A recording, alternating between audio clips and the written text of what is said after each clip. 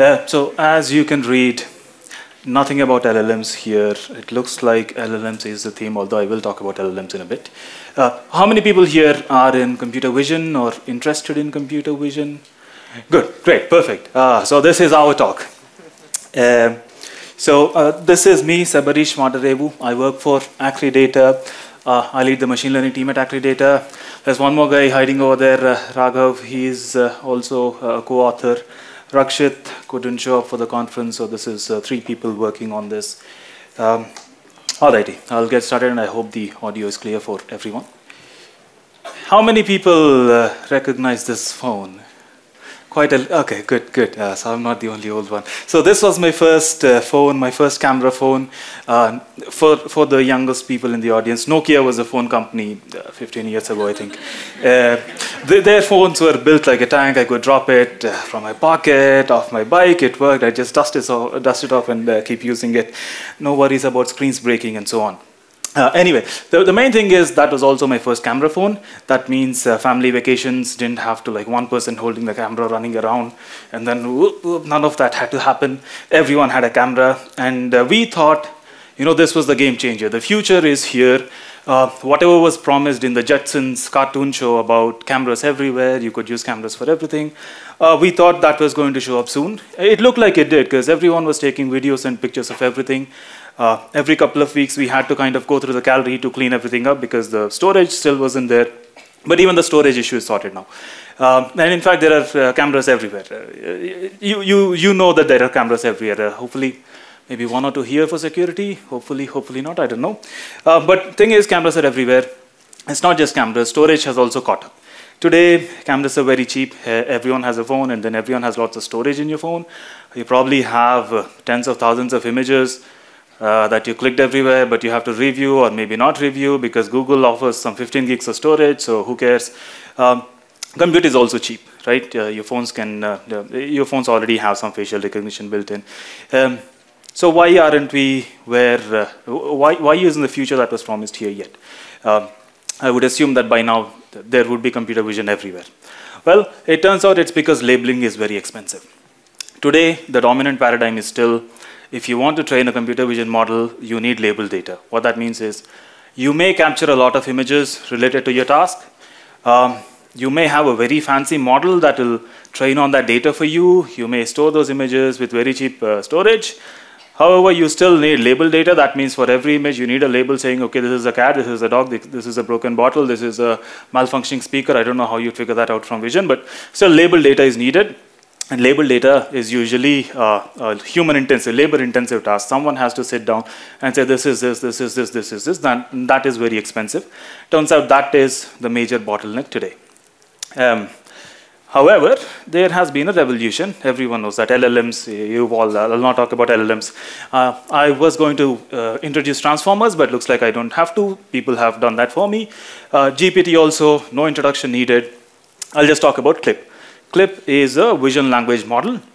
Unlike the LLMs that used to be language only, but are also doing multimodal things. I don't know what they're going to do next. CLIP is a contrastive language-image pre-training. What that does is, it relates language to vision, to images. There are fancier models out there, but this is our baseline for this talk. How this works is, there are images. Images get encoded in some feature space. There have been featureizers for a while. Nothing fancy happening here. The innovation is in relating with the text side of things. So text also, you have some sort of text caption. How they train this model is they just take a lot of image data with captions from the internet. They don't disclose their sources, so who knows how much of your information or my information is in there. But good thing is they've done the training. We don't have to worry about gathering data ourselves. And this is the whole theme of foundation models. Someone has defined a very large model with a huge capacity to learn, and they've sorted out getting data from undisclosed sources, so we don't have to. They've trained the models. They publish the models. There are pre-trained weights. You go to GitHub, you'll find 10, 15, 20 models like this with pre-trained weights. So part of the work is done, right? So they've trained their model, image encodings, text encodings, and there is a cross-entropy loss. What that means is, for my image, only that specific text caption should be a match, everything else shouldn't match. There's a simple loss defined for that. They've done that, they've trained the model, and we forget about the trained model because they did the work. What matters for us is this thing here, which is zero-shot prediction. What zero-shot prediction means is you don't have to give any more training data. At the extreme opposite of this is full-shot training, where if you have a training data with images and labels, you have to give a lot of examples for each class that you're trying to train for, or if it's a detection problem, same thing. For each class, you provide a lot of annotated images. Zero shot, the exact opposite is you don't provide any training data. It just works. The other related problem is few shot, where for each class of interest, you provide maybe 2-3 examples, and then the model learns a little bit about those few examples to make predictions. Zero shot is interesting for us because today we have these open vocabulary models. All you say is, here are 10-20,000 images I have, and here are the classes that I'm interested in. Now you tell me which of these images belong to which of these classes. No training data provided by me. And in fact, in Accredata's Data Explorer product, we've already implemented this because it's easy enough to implement. So it would look something like this. So hope this works a little bit, but not clearly enough. So for example, this was a driving data set called New Scenes. If anyone has already worked with it, it's a pretty good data set. So let's say I was interested in finding images where there was a pedestrian on a crosswalk. I just enter a text prompt saying a person on a crosswalk, and because of the text and the image embeddings that I've already computed, I can just match those with the embeddings of the images, and I get nice results like this, where there are crosswalks and there are people on crosswalks. Note that I didn't have to do any model training. This is with a pre-trained model. Similarly, another example, this is, I think, a COCO dataset or something. I loaded up the dataset and I said, give me images where a photo of a bird, animal, indoor. Yeah, I can't read it over here. Anyway, and I got the results. So you see the power of these vision language models already appearing, right? Great thing.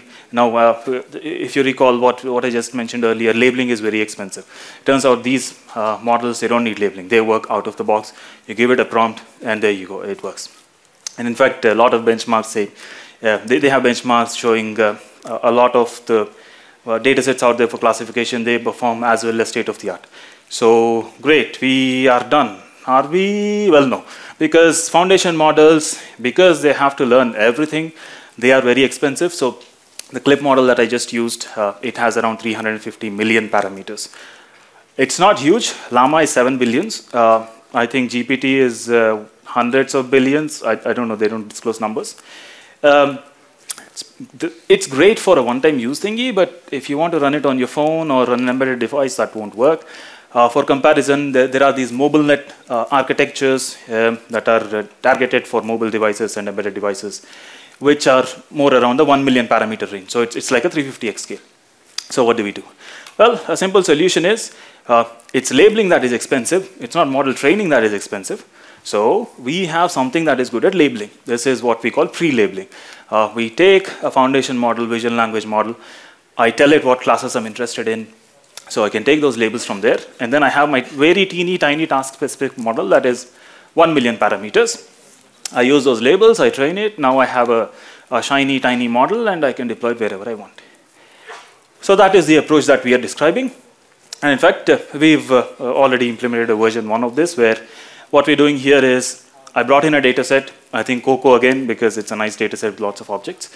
And I said, I want to train a tiny task-specific model for this. So I'm going to use CLIP.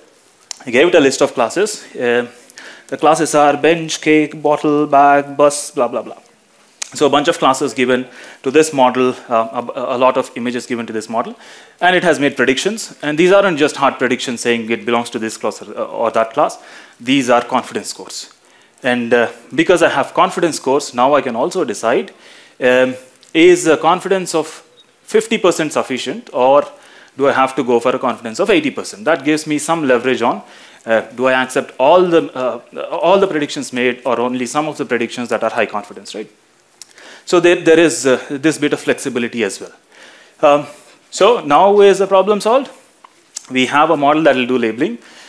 we have the flexibility to figure out which labels I'm going to take. So if I just went out, put some cameras somewhere and extracted 100,000 images, and then I got 100,000 labeled, but maybe only 30, 40,000 of them are useful to me because of the high confidence, that is usually enough to train a model, right? So I would say this is partly done.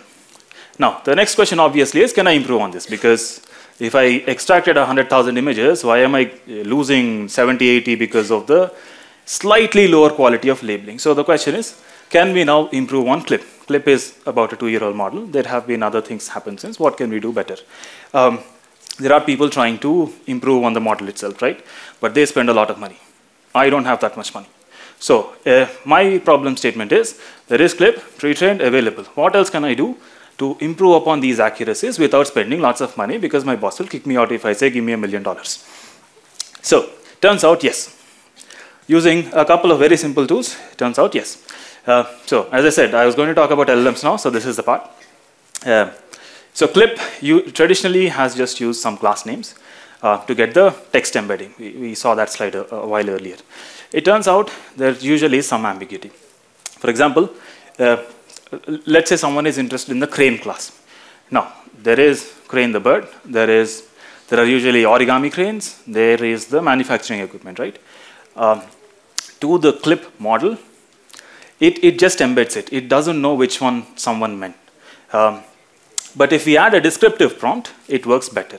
And the CLIP model, it takes a phrase as an input. It's not limited to a single class name, like a single word. So works better for us. We tried this out.